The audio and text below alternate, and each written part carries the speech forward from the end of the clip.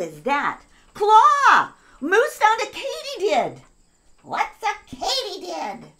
Oh, it's a green insect. Look at this. Very cool. Whoa, it looks like a walking leaf. It does, you're right. This katydid, oh, it's a girl. She has a little triangle sticking up. That's where she lays her eggs. It's called an ovipositor. Really? Yes. And look at that big hind leg. Oh, now she's on Moose. Moose, does that tickle? It would tickle me, I think. Oh, look, 6 legs. 6 legs and long antennas. Yes, the antennas look longer than the body. Whoa, so cool. And the wings, like leaves. Yeah, the back, they're like a little roof. And I can see the eyes. I can see yellow eyes. Yes, you can. Good eyes, Claw. Good looking. Look carefully. What else do you notice? I can see the ovipositor that she lays eggs with. Yes, you can. Right? Oh, what's she doing? Well, she was moving her mouth parts. They have like little fingers in front of their mouths. Look carefully. Yeah, see them? She's moving her mouth parts right now. And walking. And walking, yep.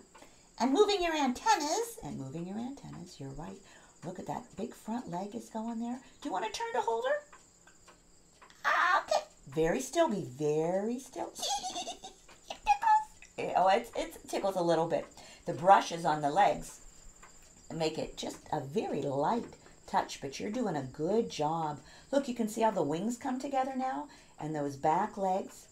The back legs can be for hopping, kind of like the big legs on a grasshopper, but katydids mostly walk, and they're mostly active at night, so this is really fun to be able to see this one.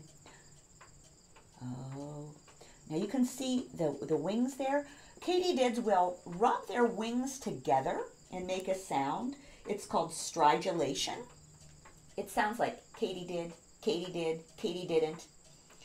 And that is a way that they communicate. Whenever a male or a boy is looking for a mate, he will make that katydid, katydid, katydidn't sound. Oh, look, you can see out mouth parts moving there too. And look at the details on the wings. So cool. Claw, you're doing such a good job holding still. Katydids will make sound to also say, this is my space. This is where I live. This is my territory. Sometimes they make a sound if something's going to come and eat them, like a bird. It might be, stay away.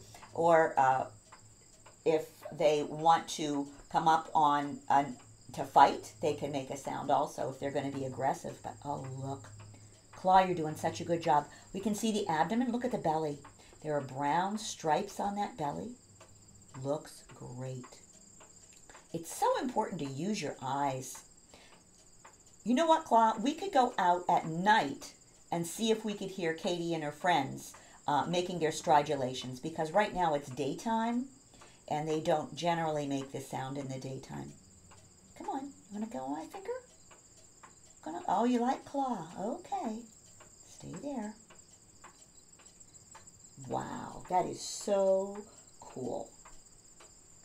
Using your eyes for details. The front leg also has the ear on it. So whenever she walks, she might put her front leg up.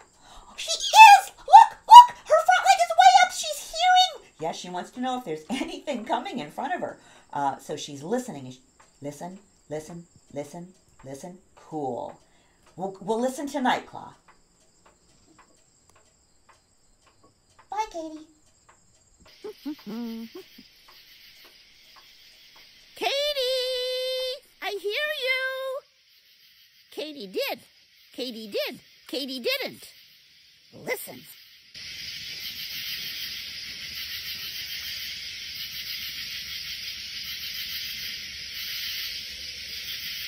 Did you hear Katie? Bye-bye, Katie! Love you!